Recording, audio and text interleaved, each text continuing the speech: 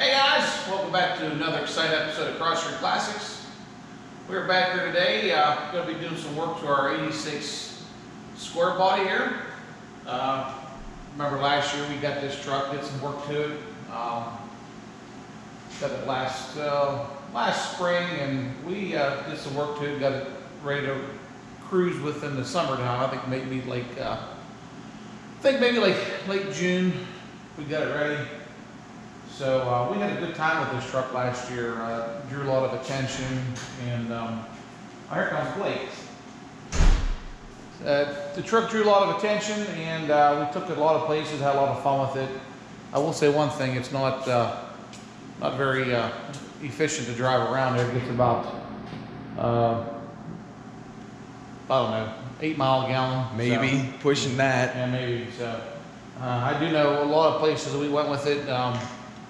We would get there on a tank of fuel and come back on a tank of fuel. So not the most efficient truck for commuting. But one of the most notable changes here is the addition of tinted windows. We got them done this year, back in the fall. I'm sorry. We get these done this year back in the winter here around, I think it was January. I had a gentleman come out, did I think 5 or 6 of our cars for us. So I want to give a shout out to Beck's Blackout in St. Clairsville, Ohio. He come out, used our shop, did the tint, did a real nice job and everything. So thank you, Beck's Blackout. So what we're doing here, guys, if you can see, we have a few boxes of goodies in the back of the truck.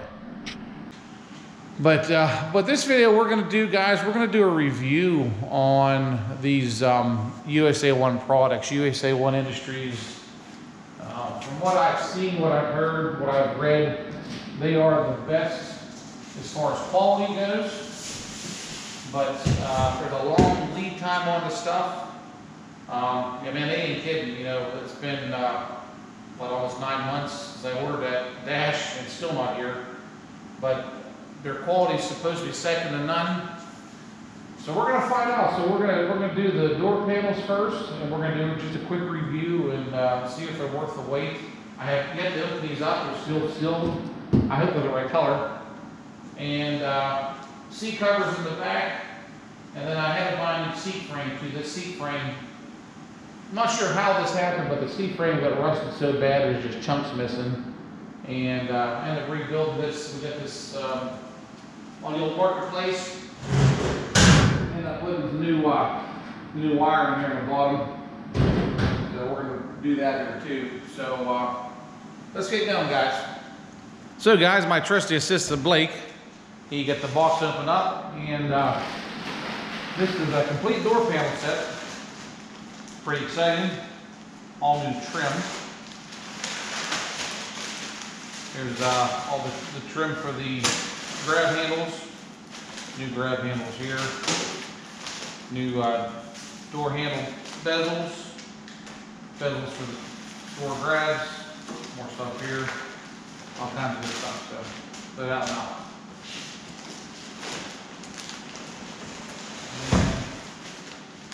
There's the door panels here.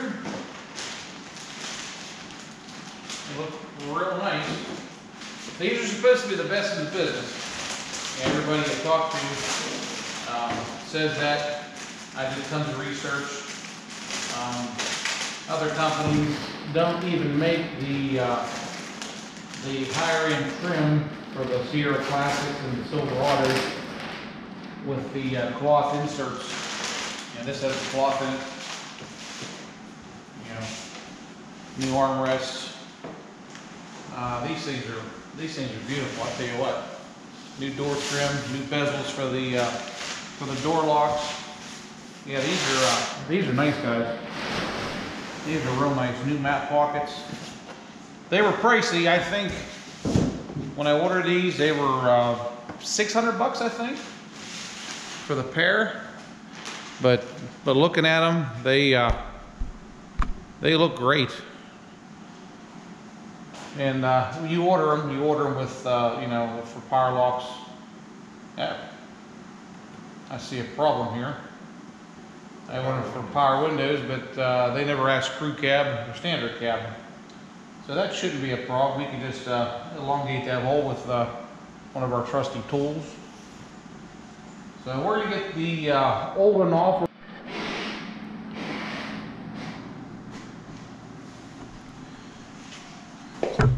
All right, guys, so the one thing we noticed here, the color and the texture of the material from the new ones to the old ones is a little bit different. And I really wouldn't even care, but with our back doors, you know, if you see the back door here, you know, the back and the front match. And if we put the new door panel on, you know, there's a difference in color here. You can see now the plastic match is perfect. I got the dye from USA1. The plastic is spot on.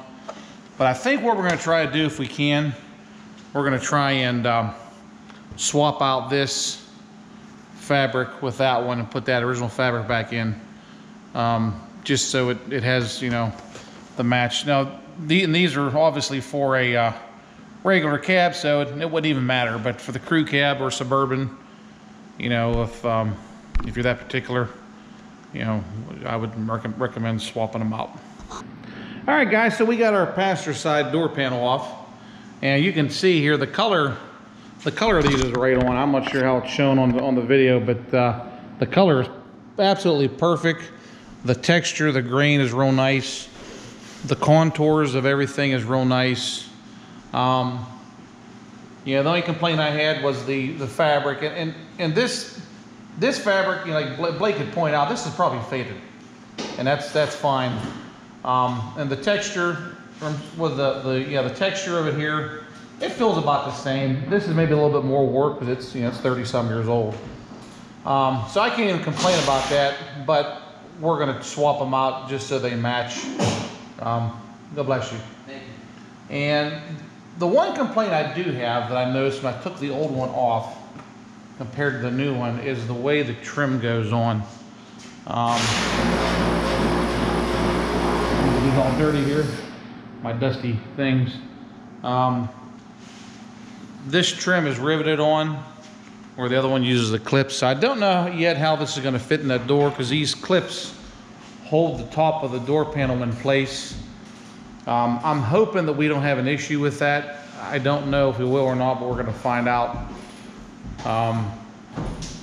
So we're going to try that out here and see. We'll let you know how it fits. We're going to get these inserts swapped out here first.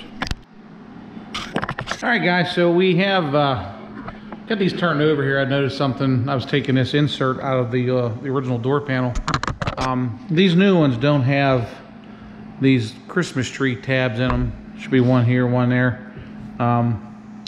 You know, again, I don't think it matters, but that was definitely probably a cost-saving measure.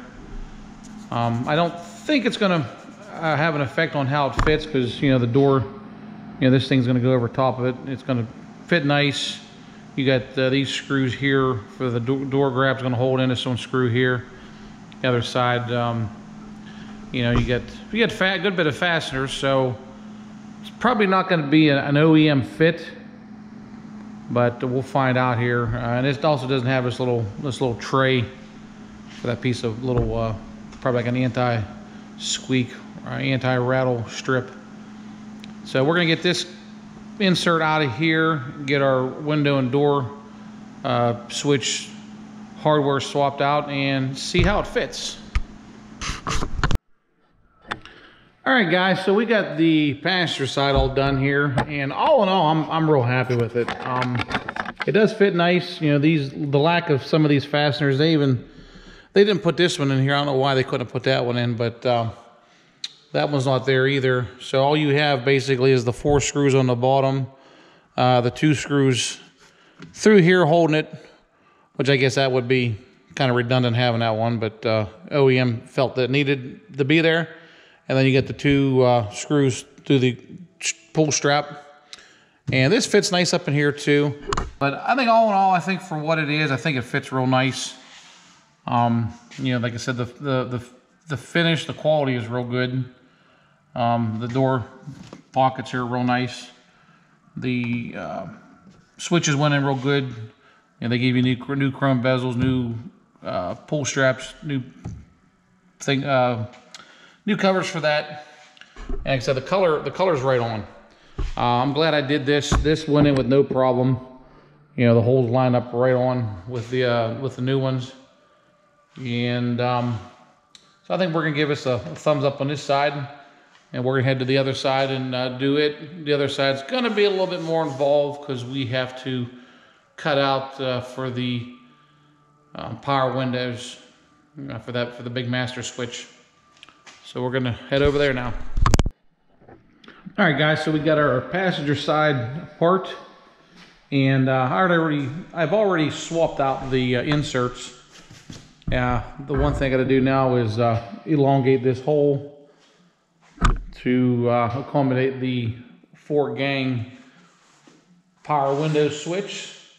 So we're gonna lay this out and get this cut. Again, you know, this side's the same as the other. You know, the color matches real nice. You know, the trim's real nice. I kind of really wish they would have put this boss in here for this screw, because you know this is the reproduction armrest, and it has this little notch here for that. Maybe I'm being too particular. I don't know, but I really think that you're having that there really would have been nice, but maybe I'm being too critical.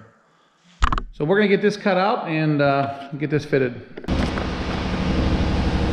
All right, guys, so we got our elongated hole lined up. This measurement from here to here is the same.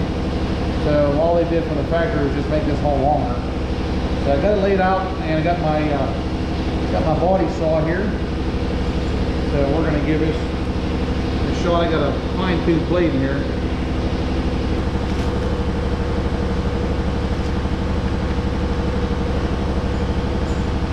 And we're gonna test fit our switch now.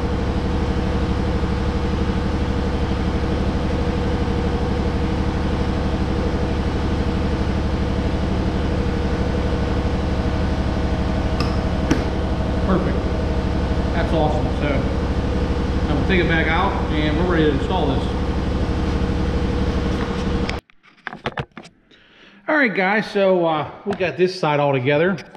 This side went together just as well as the other side did. You know, we talked about the lack of fastener here and these clips here and here. But you can see I'm pulling on the door handle here and with the pull handle. And it's pretty sturdy. It's pretty stout.